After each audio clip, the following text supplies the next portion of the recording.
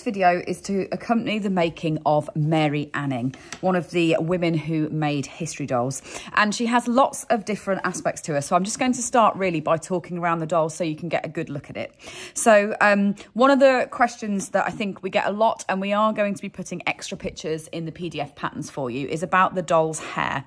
So the way that I've approached Mary Anning's hair is that you've actually colour changed in a scalp. So you will be moving between your oatmeal and your cocoa when you are crocheting that body and head. So you have got a colour change scalp there. And then to put her hair on top afterwards, all that you're going to do is slip stitch in on the hairline. So you're going to slip stitch in between the cocoa and the oatmeal, and then do a chain and slip stitch back into the back of the head. Now, that all I've then done is gone between the front and the back row, the front and the back row, the front and the back row, all the way around. And I've come down to create a line down the back of that hair. So I'll just show you, I'll break it up to show you what I mean. So it's not that you're covering the whole of the head by any means. You're just going in and doing a chain from the front, then slip stitching in the back and going back. So I'll do one to show you what I mean. And actually, even though you'll obviously be doing the hair in cocoa, I'm going to do it in a lighter colour just so it's easier for you to see what I mean. So you go in and then you'll do your chain.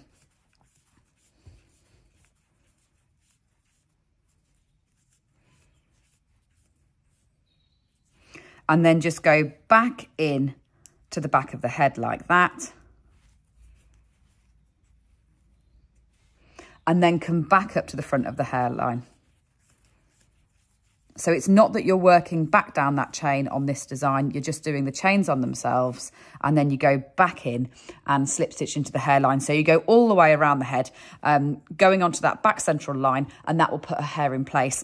Worth saying, I would complete her spats first. So in terms of when you're using your cocoa yarn, all you're using the rest of that cocoa yarn for is to do the bottom of her spats like that. So make sure that you've done those first, because that then means that you can use all of your remaining cocoa yarn to put her hair in place. So just do those first, then go back and work that hair on top of the hairline. So that's her hair.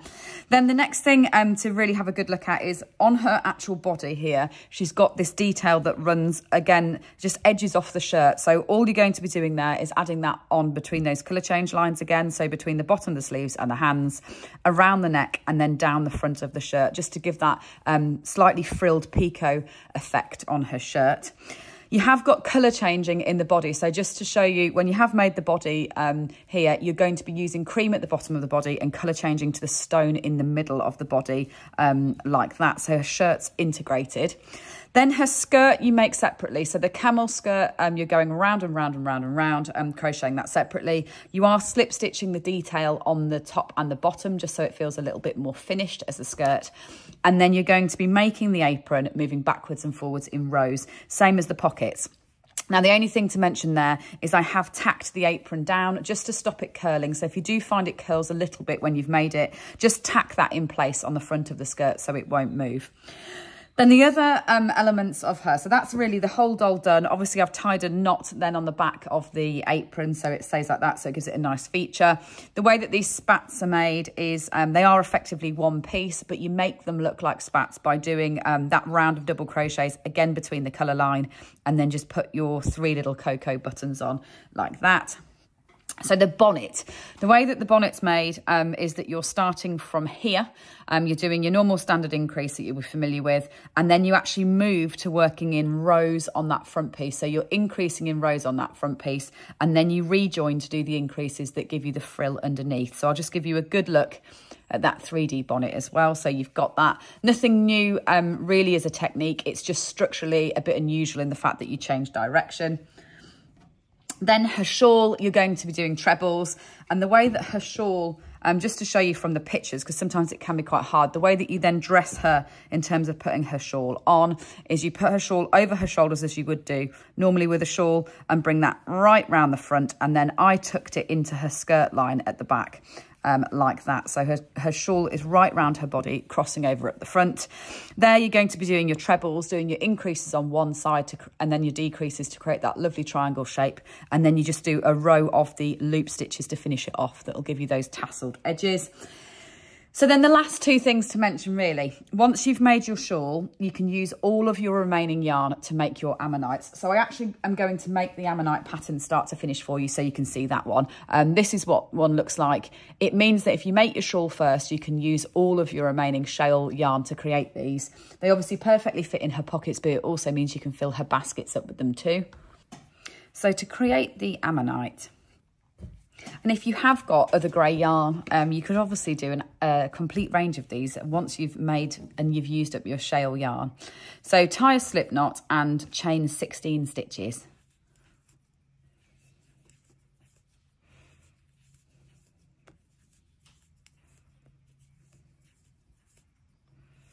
And then treble back down that chain. So turn, come round,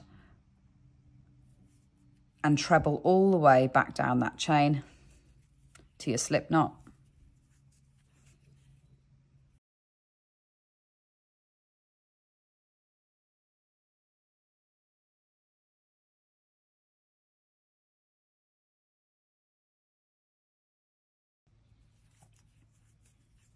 And then what we're going to do is do front post, back post trebles. And this is what creates those ridges, obviously characteristic of the ammonite shell. So we're going to turn and do front post, back post. So what you need to do that is turn back round on yourself like this. And this first one will be awkward, but then it'll get easier. Yarn round the hook like that, and then come underneath around that post. So what you're doing is you're actually pulling that treble upwards and forwards like that, and then work your treble. So that is a front post, then back round. And so a back post, what you need to do for a back post is you come in underneath, up this gap, push that one backwards, and then treble. So now we're back to a front post, so round your hook, in the gap for the next post, underneath to pull that one forward, then a back post, from underneath up to pull that backwards,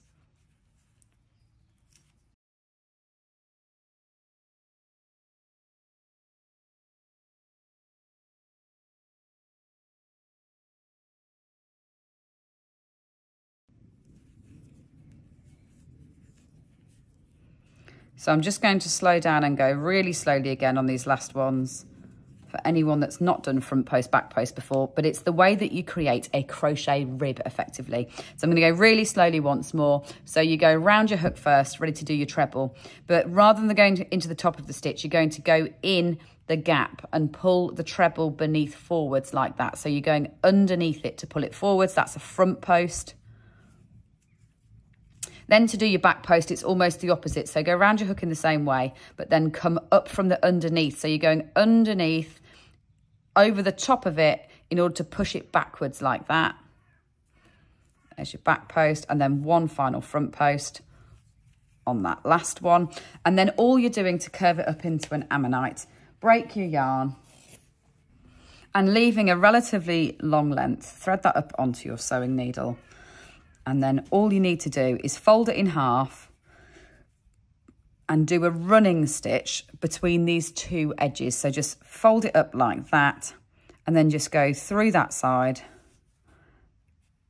back in through this side. And what you'll find is it will curve up on you as you go along anyway.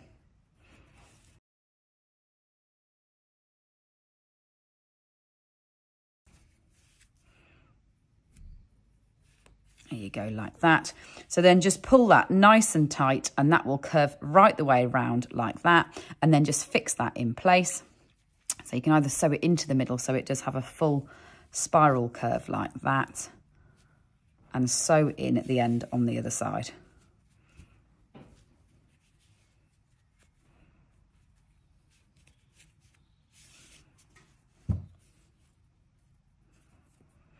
So then the last thing to show you is a basket, and the basket theory of how you could go ahead to make lots more baskets should you wish.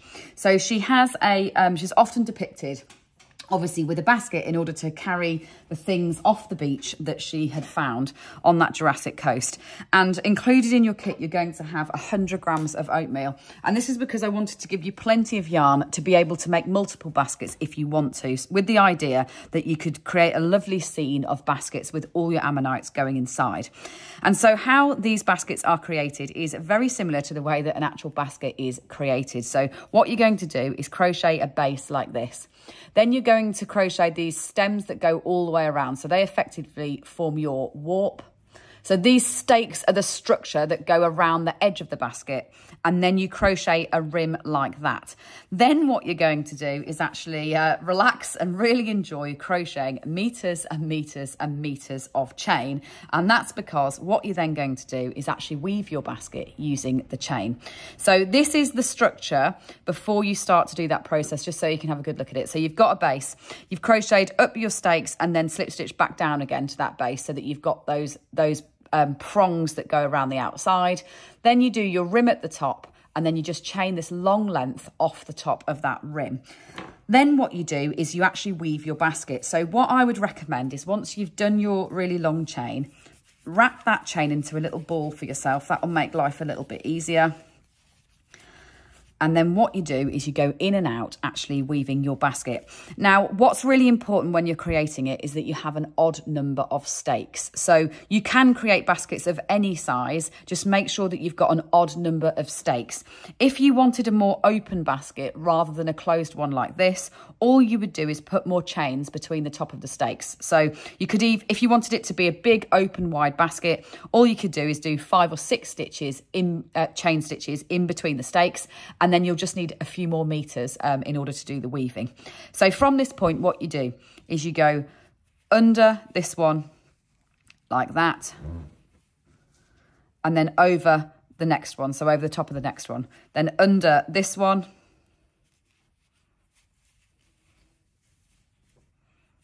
and then over the top of the next one.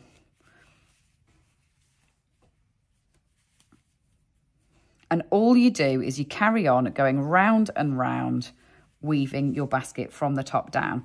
Now, it is a little bit fiddly when you get used to it, because you've got a big ball of chain, obviously, in your hand. Once that gets smaller, it does get a little bit easier. What you need to watch when you get back round is, what's important about having that odd thing is that you need to make sure that on this row above, so on this kind of rotation above, you see we've gone under this stake. You need to make sure that that one is going over that stake on the next time round.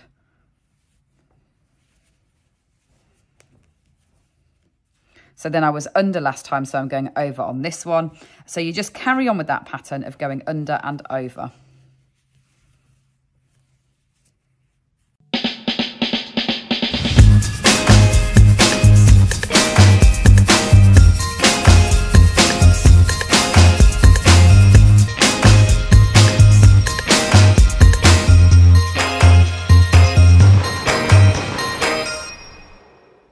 So the thing about this is obviously it's not an exact mathematical calculation, because it's all going to be dependent on how you are weaving it. So how neatly you're weaving that together, how densely you're putting those chains in. So if you get to the end of your basket like this and you discover that you haven't quite got enough of the weft, effectively you haven't quite got a long enough chain to finish the wraps, all you'd need to do is get your yarn and slip stitch into the end of the chain, and then just add yourself a little bit more chain on. And all I will say is don't go mad. I wouldn't add necessarily meters and meters and meters more.